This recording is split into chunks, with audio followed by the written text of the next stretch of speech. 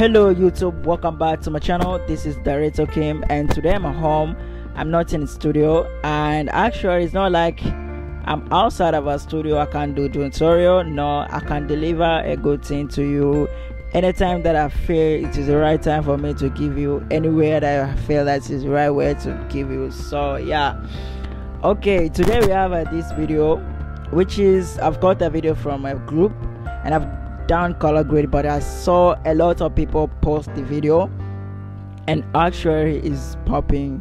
Most of people love the color. It's like a cinematic movie with a very darkish, like I don't want to explain too much. You go see the video. So yeah, I'm about to, okay, I was like, okay, let me do a tutorial, quick tutorial for you guys to give you what I've done to this video, how the progress is, like color grade the whole video.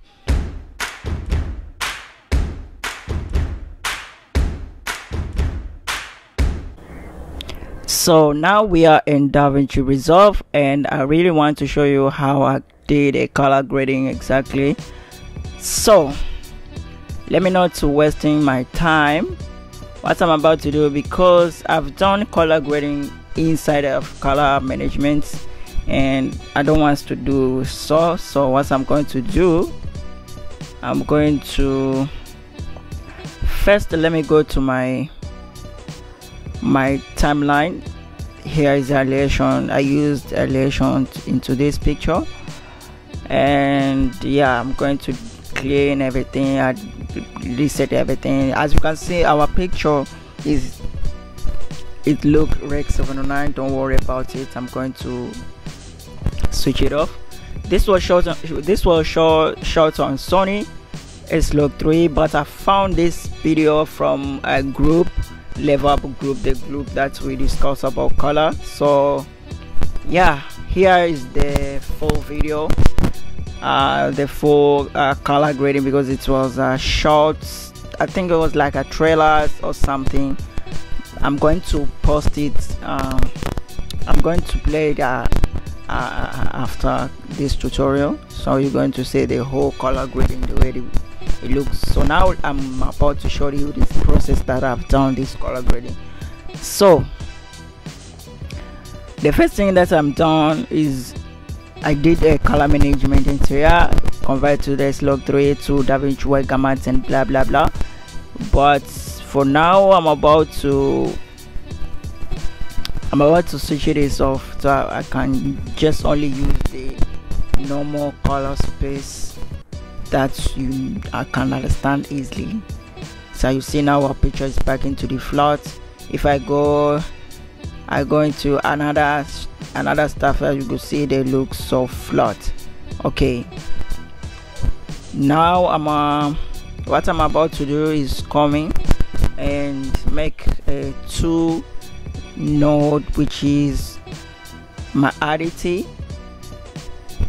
You guys understand about it, which is my additive and my oddity node. And then what I'm about to do is doing my color space transformation just like this, and come here, also do my color space transformation just like this. This is going to be our inputs: S-Log3 Cine, S-Log3, just like this. And then I'm going to convert it to Array-Racer. I feel Array-Racer is very nice for me, and I practice more often. I found out it's very beautiful. So I'm jump on Array-Racer white gamut, and yeah, because we already changed the color space, Array-Racer, I think this one's good, Rec 709, and then Gamma 2.4. The reason why I'm using Gamma 2.4, because I don't want a very super constructed picture. You see exactly this color space transformation, it look the same as the color that we just saw before. Reset the color management to the setting. So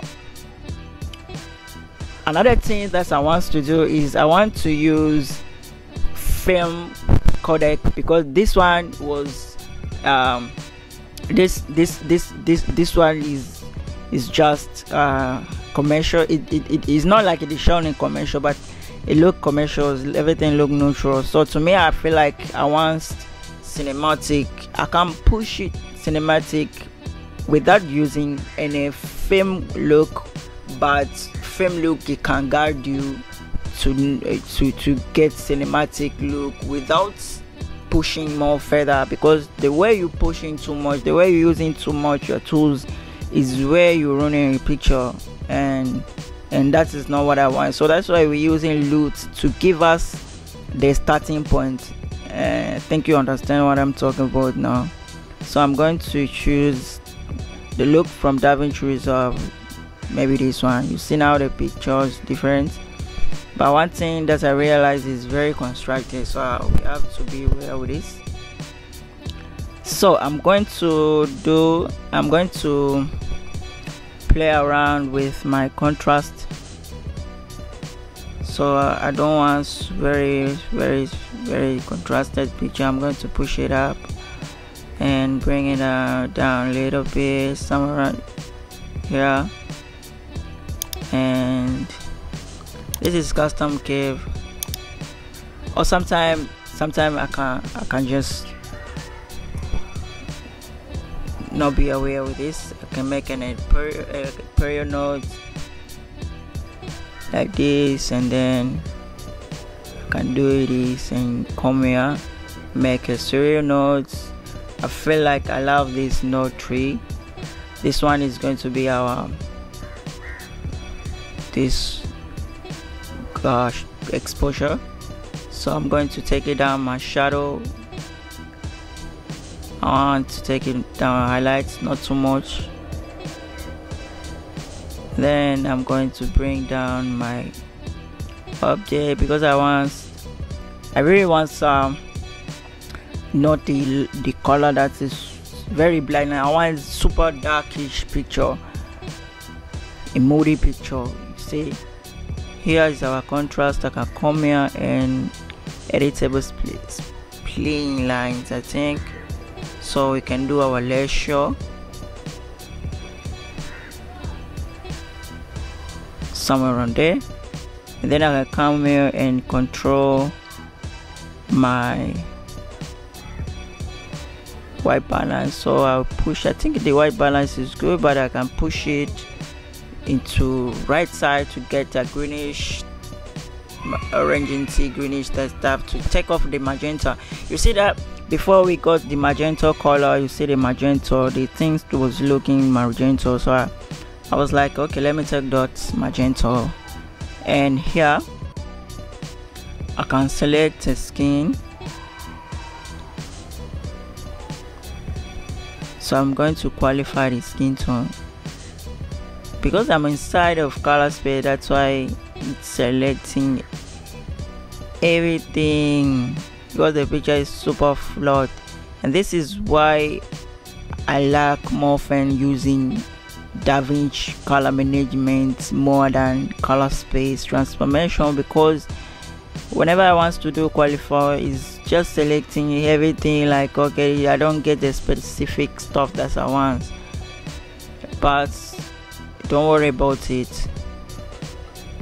Okay, now we push it down our gamma and our blue channel and green channel to get that skin tone, and then I'm going to desaturate,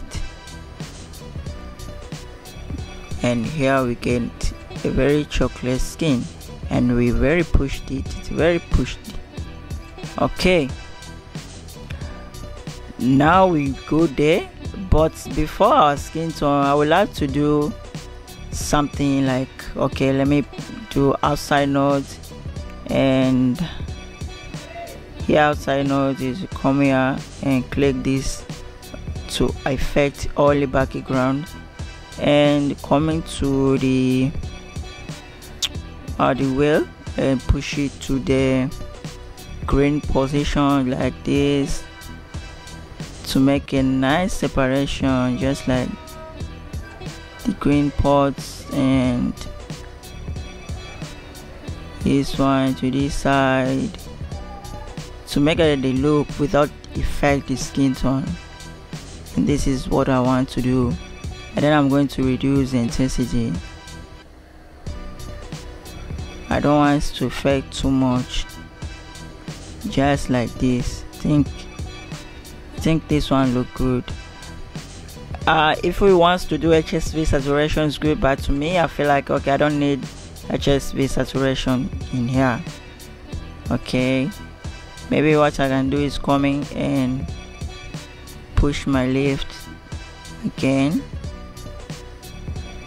and my mid-tone again, because I want that greenish, a very greenish, and keep on reducing this thing because we really want very slightly changes. So after that I can do window to solo this. I don't want the highlights coming out, so I'm going to solo this guy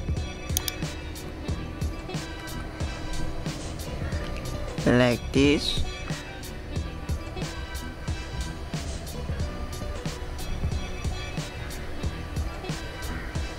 And check it, and I'm going to pop it because I want him to be pop, like just like that. And also for the feather adjustments, I can do a not before oddity and coming into this part to get the print look, like the warm tone a bit, just like this, to give that warm thing to the picture. The picture is very darkish and it's very moody. You see, I'm about, the picture is around 7ish to 100, just about below there. So if you see the picture is super darkish, you can come make another curve and less the curve and tell like this to protect your shadow. But to me, I feel like I want that darkish to make the picture. You see, we got a bit washed out to the shadow so that we protect our shadow not to crush. But me, I want that super blackish, so I go leave it like that. Trust me. So another thing is the variation and other effects. It just make a picture more beautiful, and this is what exactly I've done into this picture. You will see it look a bit different because this one is outside of this one. I do it outside of camera management, and you see there I have so much to do there. Maybe I can come and push my yellow here, can more push it like that, put more color into that. Come here, because this is cinema, we have a little bit of an orange yellow, not super yellow, just like this. I think okay, good, very orange into your look, and I feel it. So this is awesome. Let me play now a whole video.